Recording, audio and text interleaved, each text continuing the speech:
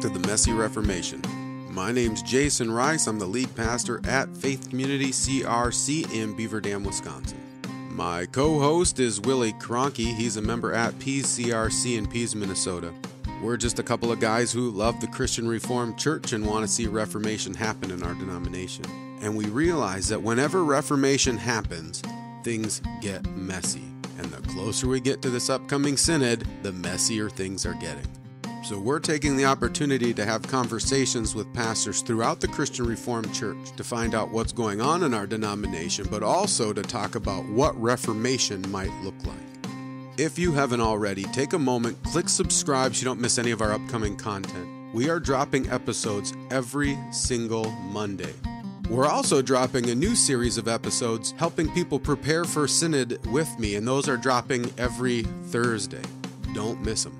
We also want to say thank you to all those who've supported us on Patreon. We're slowly working our way toward our modest goal of 20 supporters at $5 a month. So if you appreciate what we're doing and want to help us put out content, head on over to patreon.com/themessyreformation. With all that said, we're going to get to this week's episode where you get to hear me share some thoughts on this upcoming gathering of Synod.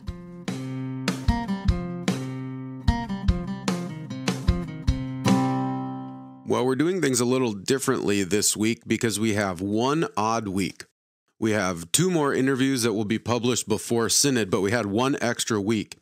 So I decided to take the opportunity to share some things that have been on my heart as I've been doing my devotions, but also as I've been preparing for this upcoming synodical gathering.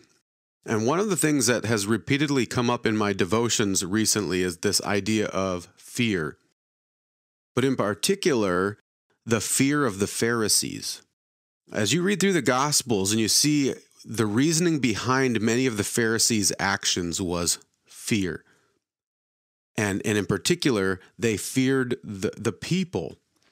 And so in Matthew 21, verses 45 and 46, we read, "When the chief priests and the Pharisees heard his parables, they perceived that he was speaking about them, and although they were seeking to arrest him, they feared the crowds because they held him to be a prophet." All right, so they feared the crowds. And then Mark 11, verse 18, it says, "And the chief priests and the scribes heard it, were seeking a way to destroy him, for they feared him, because all the crowd was astonished at his teaching." Or even in Luke 22, 1 through 2, says, "Now the feast of unleavened bread drew near, which is called the Passover. And the chief priests and the scribes were seeking to put him to death, for they feared the people." And so there seems to be this repeated reference throughout the Gospels in multiple places that the Pharisees were seeking to kill Jesus because they were afraid of him and they were afraid of the people.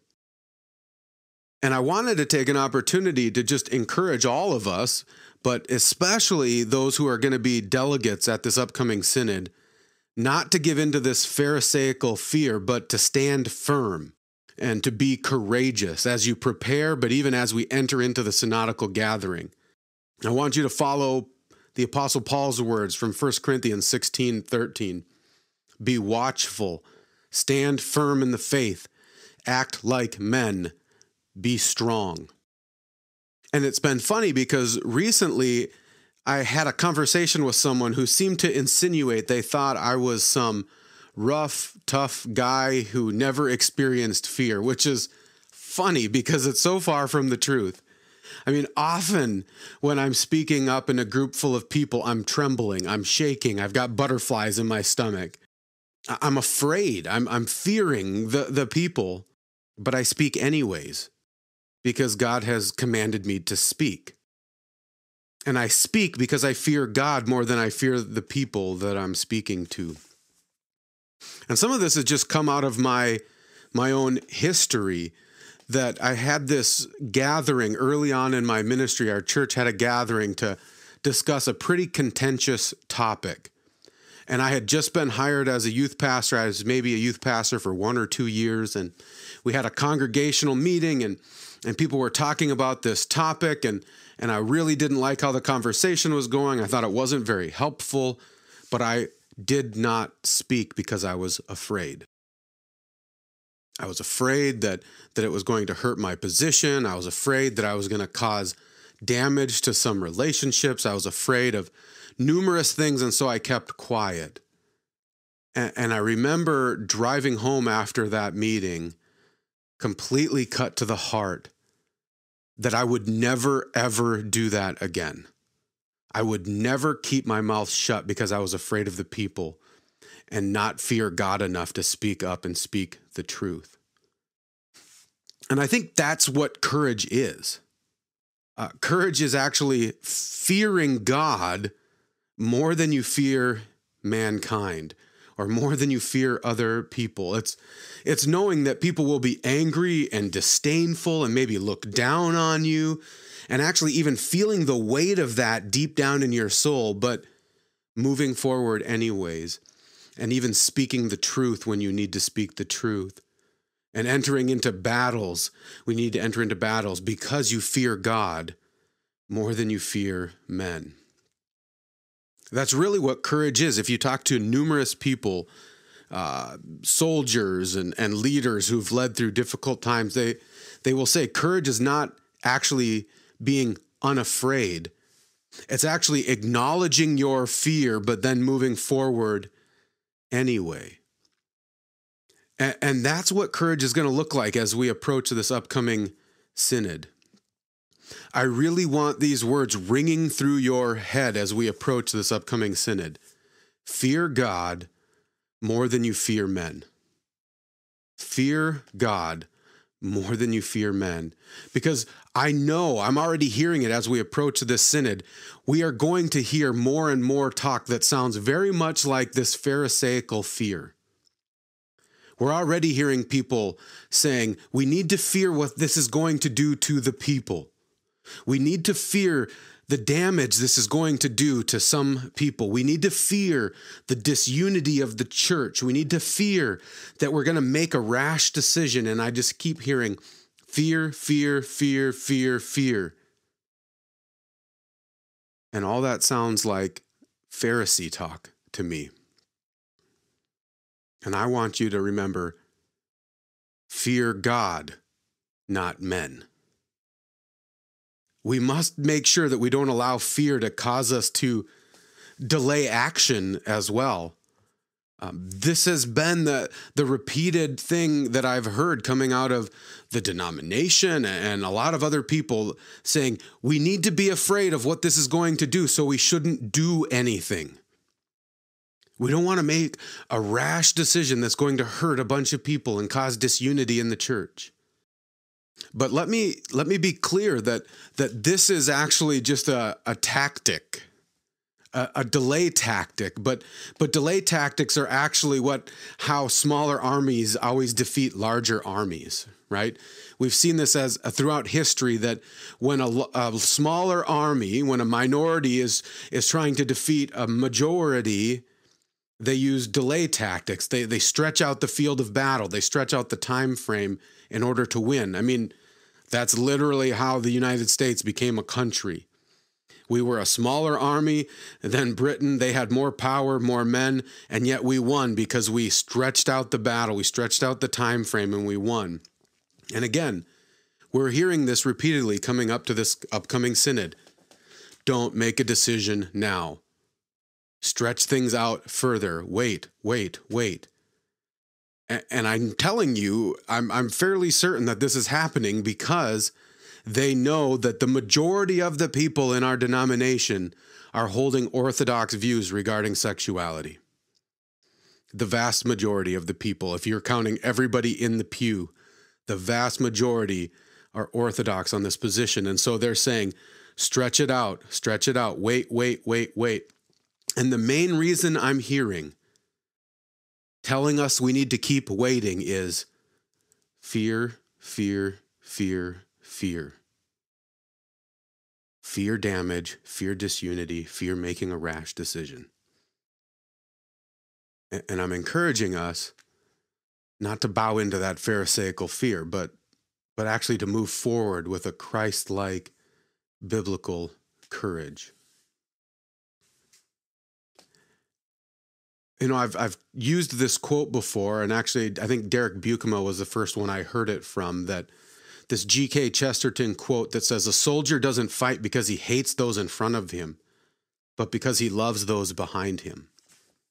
And I think that's right, but actually I want to modify that quote a little bit. A soldier fights not because he hates those in front of him, but because he loves those behind him, and he loves what he sees on the other side of the battle. He loves the peace that he sees on the other side of the battle. He loves the vision of the future that he sees on the other side of the battle. And I'm wanting to encourage us that as we kind of dread and fear and maybe are even overwhelmed coming up to this synodical battle, and I think everybody recognizes, even if they don't want to use the language of battle, everybody recognizes it's going to be a battle. And as we look forward to that, and we see this battle coming up on the horizon, I want us to fight, not because we hate the people in front of us and hate the people we disagree with. I want us to fight because we love the people in our pews. We love the people God has called us to serve. And we love the vision of what's on the other side of the battle. I mean, I long for the day when I can be part of a denomination that I'm proud of and not ashamed of. We used to be that denomination, but we're no longer that denomination. And I long for the day when we will be that denomination. I long for the day when we will be a denomination that's known for standing firm and not just collapsing under pressure. I mean, I long for the day when our denomination will have such a passion and commitment to God's word and God's people that we will discipline anyone who's teaching a false doctrine and leading God's people into destruction. I long for that day. I mean, I long for the day when I can be excited about people going to Calvin University and Calvin Seminary. I long for the day when our denomination will hire exciting people for our denominational positions and stop seeking out the most bland, non-controversial candidates. I long for the day when our denomination is going to be more focused on the possibilities of the future and stop dwelling on all of the failures of our past. And lately, as I'm looking forward to this upcoming synod and thinking about the future, I long for the day when people are going to ask us to tell the story of how Reformation happened in the CRC. I long for that day when I can talk to my kids and say, this is what happened. This is what God did to bring Reformation in our denomination. And I can tell you that even as I say that, I feel my heart catching on fire, and I feel strength coming into my bones, and I feel boldness welling up within me. Why? Not because I hate the people in front of me. No, because I love the people in my pew, the people of my church, and I love the vision I see on the other side of this battle, of being part of a denomination that loves God, loves His word, loves His people, and stands firm in that truth. That's what gives me strength and courage to keep moving forward. That's what gives me strength and courage to speak boldly, even when my legs are shaking and my heart is pounding. That's what gives me strength and courage to just kind of keep pushing forward and keep preparing for this battle, reading 1,000 pages of agenda material and all of the other stuff that's going into this. I keep doing that because I love my God, I love my flock, and I love the vision for what I see on the other side of this battle. And ultimately, we need to remember that we find strength in all of these things, but ultimately, our strength and our courage come from the Lord. It's not really about us. We can't look deep. We can't look deep enough within ourselves to well up enough strength and courage to fight this battle. Courage actually only comes through faith. I love this line from the Apostle Paul from 1 Corinthians 15:10.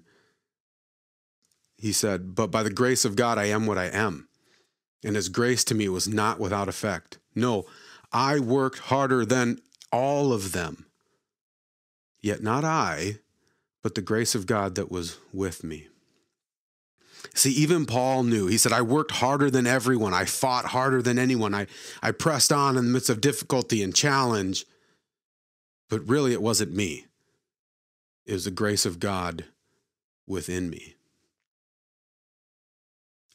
And ultimately, he's talking about the grace of God that comes through faith. It was his faith that allowed him to work harder than all of them. And so it's by faith in the triune God, the Father, Son, and the Holy Spirit, that we find courage and strength to enter into this battle. I mean, it's by faith that we keep moving forward when all of the odds are stacked against us. And it's by faith that we stand up and we speak boldly, even when our legs are shaking, and even when we don't quite know what to say, we still speak because God has promised he will give us the words to speak in that moment.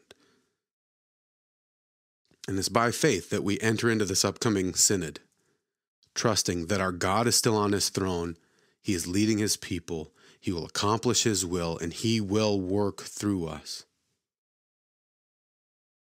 And I want to end by just adapting Acts 20, 22 through 24 to our current circumstances. And, I want to encourage you, go read Acts 20 and read Paul's final letter to the elders from Ephesus.